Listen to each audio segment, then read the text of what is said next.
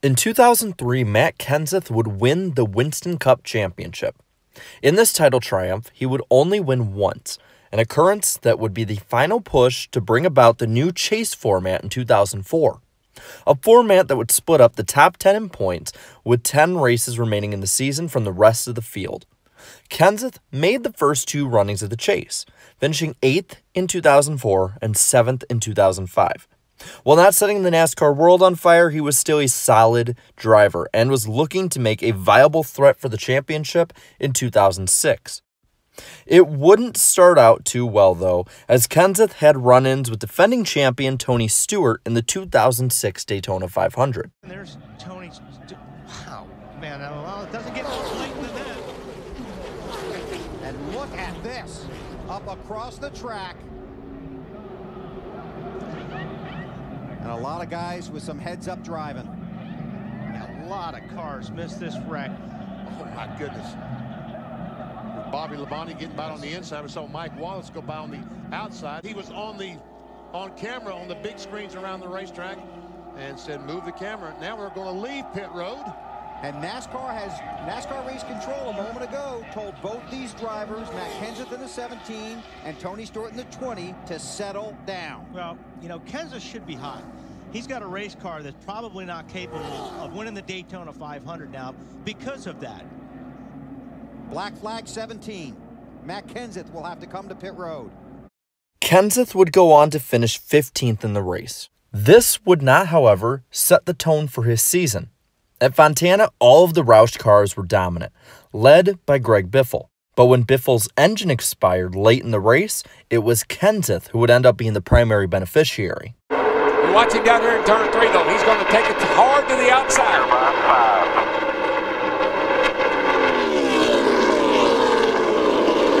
The new tire cars racing up 3 wide in the middle of the pack as Matt Kenseth comes off turn number 4 ahead of Jimmy Johnson, and Kenseth wins the Auto Club 500. After securing his first win of the season in 2006 at California, the Killer Bees and Kenseth looked to be in line for 2 wins in a row.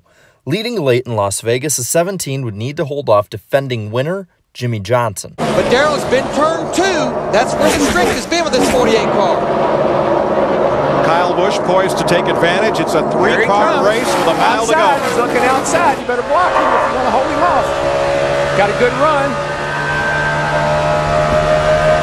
Kenseth pulls the block, going off into turn 3. Johnson goes to the high side. He's going to try to get that momentum. Jimmy Johnson drag race. won last year like this. Kenseth with the edge. Here comes Johnson. Jimmy's got it. Momentum outside. He's got it. He's got it. 48. Kenseth led 146 of the 267-lap race, but he could not lead the final 4 seconds of the race. But Vegas wouldn't be the only race where Kenseth leading a good majority of the day would be overshadowed. Busch 5 to go, and there he goes. Into 29, Kevin Harvick's going to go by him as well. It's not over. Oh, and look at this. The 24 just went around. Well, I think that's how Jeff got by Matt. Bobby LaPlante almost involved in that one. How about old Carl Edwards? Jeff Gordon out of his car, and he's not happy with Matt Kenseth.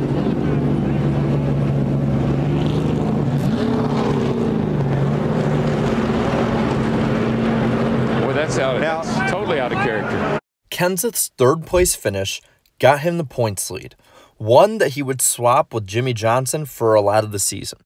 But his consistency kept him in the top 2 in points, as between the 5th and 12th races of the season, he finished lower than 6th only twice. But Jamie goes to the bottom, tries to slide up in front of Matt. He's got to stay up high. Come on, Bob, tell him. Oh, he got loose off at 2. Side by side, 3 to go. McMurray got loose off of 4. Kenseth. He can get him back, though, because he's so good if he'll run that line right there. But Kenseth's going to clear him coming off turn 2. Jamie wants to fight back, but Kenseth will go up in front of him.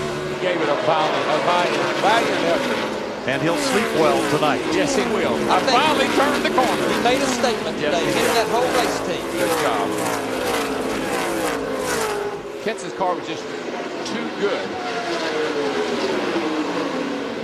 Matt Kenseth can make it off turn 3 and 4. He's going to chop into that points lead of Jimmy Johnson. Yeah, that's a great job on Matt's part. Way to go, Matt. Loose off 4, but Matt Kenseth wins. Kenseth prevailing for his second win of 2006 would lead into a rocky summer. After 2 of the next 4 finishes were outside the top 10, he looked to be having a bit of a redemption at the Chicagoland Speedway.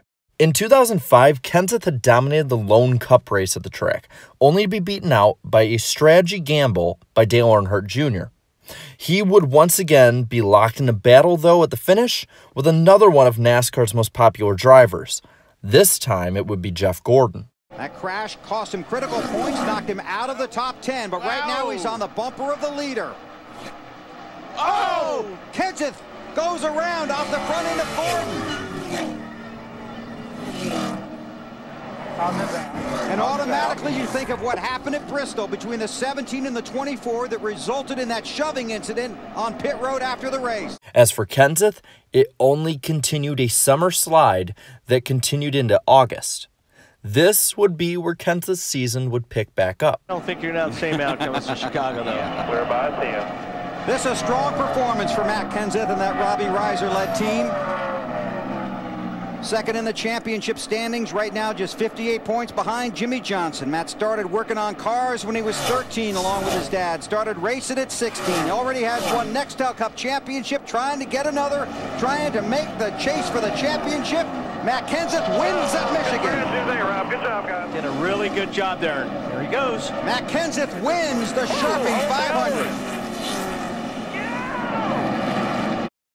With those 2 wins and a 7th and 8th place duo, Kenseth would enter the 10-race reset with the points lead, 5 above Jimmy Johnson.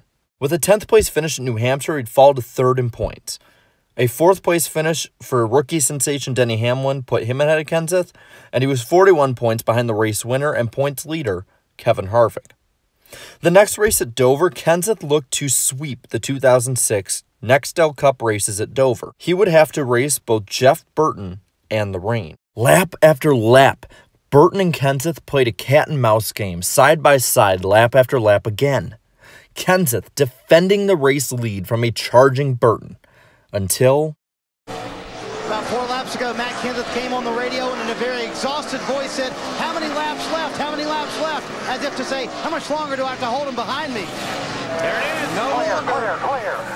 All right, buddy, drive away from him. This is down the backstretch. Burton is taking the lead.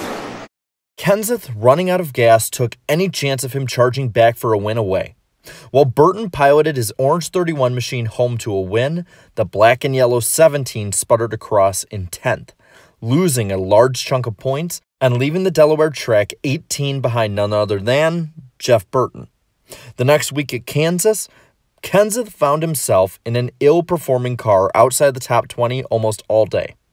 A polar opposite of how he ran at Chicagoland, the sister track of Kansas. Luckily for Kenseth, the points damage wasn't as bad as it could have been. While he finished 23rd, a lap down, only 4 chasers finished inside the top 10. Unfortunately for Kenseth and 8 other trailing chasers, Jeff Burton was the second highest of the 10, finishing 5th.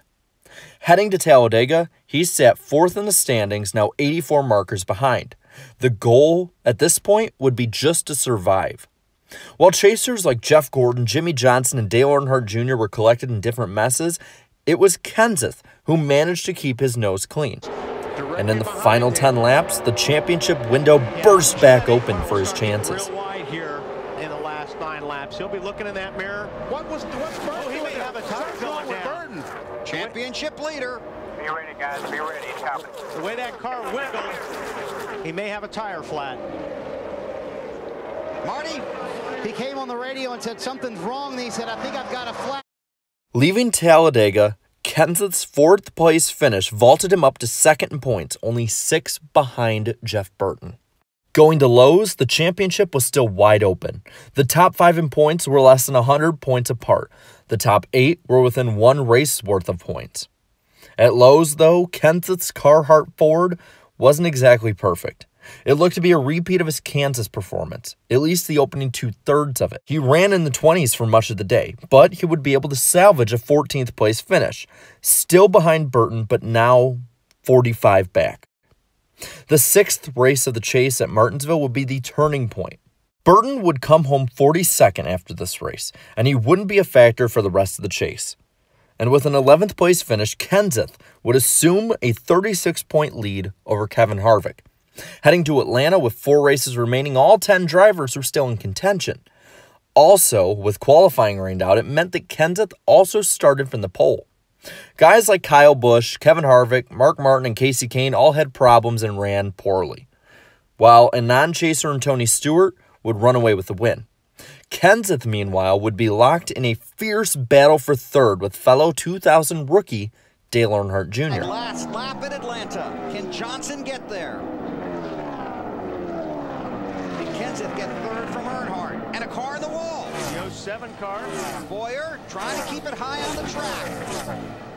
They've already taken the white flag. If the caution was to come out, the race would be over. Kenseth trying to make a move on the 8 of Earnhardt. This is for 3rd. Oh, Junior's getting loose. Under the 17, Kenseth got loose, got on the apron a little bit. Tony Stewart takes the checkered flag. Earnhardt. Kenseth would leave the Hampton track with a 26-point lead over now Jimmie Johnson, a driver in the midst of a massive comeback.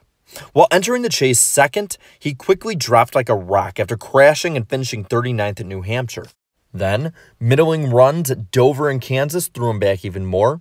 And finally, at Talladega, he was crashed while making what would have been the race-winning pass and finishing 24th as a result, pushing him to a season-low 8th in the standings, 156 points back. But the next 3 races changed the narrative completely. 2nd at Lowe's, followed by a Martinsville win, and a 2nd at Atlanta, put him directly behind the 17. Kenseth needed a stellar run at Texas, a run that would not come as he finished 12th, while once again, Jimmie Johnson finished 2nd. Now once again, Kenseth trailed Johnson. With 2 races to go, it was a mere 17-point difference. Once again, though, Kenseth would stumble at the most crucial of moments, finishing 13th at Phoenix, while Johnson once again came home 2nd. Heading to Homestead, 5 drivers would duel it out for the Nextel Cup. Leader Jimmie Johnson, Kenseth, who trailed by now 63 points, Kevin Harvick and Denny Hamlin, who were both 90 back, and the long shot of Dale Earnhardt Jr., who trailed by 115. At Miami, while they were in contention, Hamlin, Harvick, and Earnhardt weren't the main concern. Johnson and Kenseth were the main drivers duking it out. And while Kenseth did hold the points lead multiple times during the event, it wouldn't end out that way, as his 6th place finish was not enough to overcome Johnson's 9th. Jimmie Johnson would be the 2006 NASCAR Nextel Cup Series champion and would begin his reign of 5 consecutive seasons being the best in the sport. Kenseth would come home runner-up, only 56 points away from title number 2. He won 4 times in 2006. From 2007 to 2010, while Johnson won 4 more championships, Kenseth would only win 4 more races, and would have to wait until 2013 to be a championship contender again. Funny enough, against Jimmie Johnson. Looking back at how close he came to victory makes many wonder. What if he had won at Dover? What if he hadn't faltered at the 1.5 mile tracks? What if, in 2006, Matt Kenseth captured his missing ring?